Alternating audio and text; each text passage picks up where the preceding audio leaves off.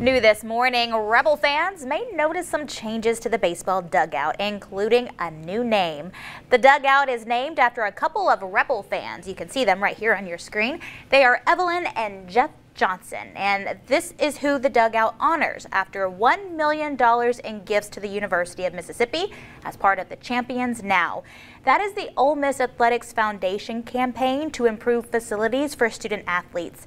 A $500,000 gift from the Johnsons in 2020 went to building a lounge space for baseball players. This is just one way the couple has helped the university over the years. They also donated to help the football team and academics.